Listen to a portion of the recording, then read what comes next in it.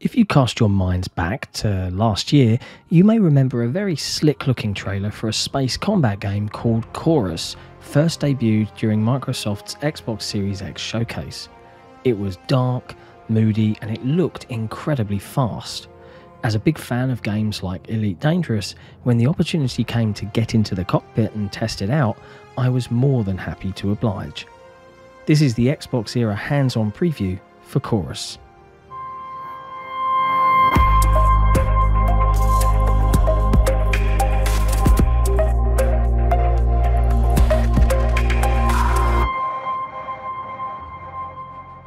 In Chorus, you play as ace pilot Nara. Nara used to do all sorts of awful things for this galaxy's bad guys, an empire-spanning cult called the Circle, and indeed she used to be the right hand of its leader, referred to as the Great Prophet. The Circle team up with a mysterious alien race called the Faceless, who promise to mend humanity and bring harmony, a perfect chorus. Turns out, cleansing civilians by the planet load got her asking the important question, am I the baddie? And faced with what she had done, she abandoned the Circle and fled into exile. Sadly, you can't really run from something like that, and when the Circle attacks her last refuge, she fights back against her former cult.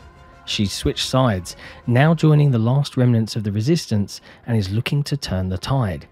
If not for forgiveness, perhaps redemption.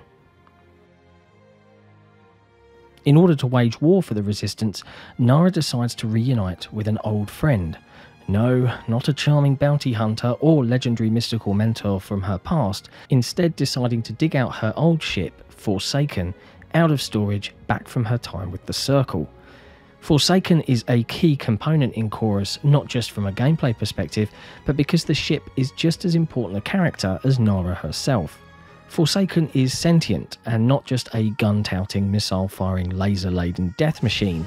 He is aware and will voice his opinion on matters as the game progresses.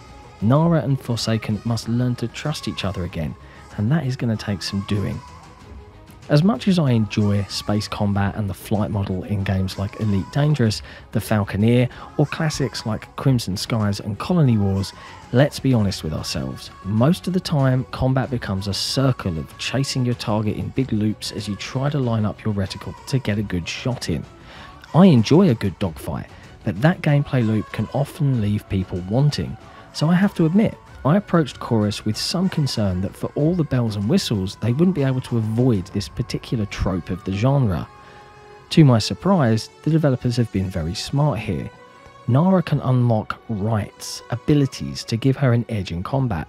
The most transformative of these is the Hunt. Once you have a target roughly in range, a press of the B button can transport you to a new angle of attack, and it is incredibly satisfying. The net result, the frustration of flying around in circles to nail a target, is all but eliminated.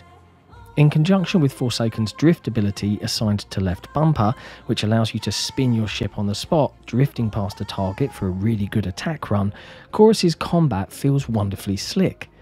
These smart decisions make Chorus feel very fast-paced indeed, and once I got the hang of things, I began to feel like quite the ace pilot after all. Enemy ship types are nicely varied, with the light attack craft, Crows, a threat in larger numbers with relatively little armour, to the way more threatening Vultures, armoured gunships with a robust frontal shield. They are slow, and it felt great knocking the shield out with my lasers before using the Hunt ability to swing behind and blast them into smithereens with missiles. You can even make some light customisations to your ship in terms of loadout, with upgrades featuring varying properties as you progress. You can supplement Forsaken with up to 3 of these mods that give either stat bonuses or gameplay changing effects, if you can obtain a set. Whilst in the hangar, you may be disappointed that there is nothing cosmetic or skin driven to make your ship look different. Forsaken is sentient after all. He may not enjoy being forced through numerous paint jobs or made to wear a jaunty hat. The press demo that we were given access to was on PC via Steam, and was a short, structured look at some of the gameplay we'll see in the full release. I'm pleased to say it's not all about combat alone though, with Nara assisting other crews with cargo retrieval, saving refugees, races, obtaining useful intel via informants, and more. There's a great bit of world building going on here, and the developers at Fish Labs do a great job of painting a downtrodden and under threat human race, fractured and divided across the stars. With some very impressive art and level design, the team have made a world I came away from wanting to save, and the voice acting and soundscape sucked me in and got my blood pumping during dogfights. The game isn't quite open world, but there are jump gates that connect the different systems. Once you've unlocked a new system, you can travel around at will, though certain story moments will lock you into a path until you've seen it through. Whilst we were teased with some examples of unique rifts into the void, think this game's version of a dungeon or a temple, home of the mysterious alien race, the Faceless, for which Nara earns back her unique combat abilities.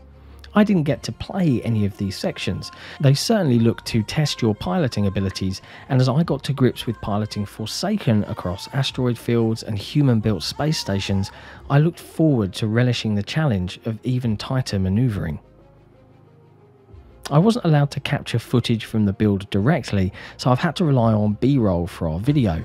And honestly, it's a shame because the game is a feast for the eyes. Performance on my PC was flawless. The game even supported my 32:9 super ultra wide monitor straight out of the box. I see no reason that performance won't translate to console, at least on Series S and X, though I do wonder if I'll be able to go back to 16:9 after seeing it in that 32:9 format.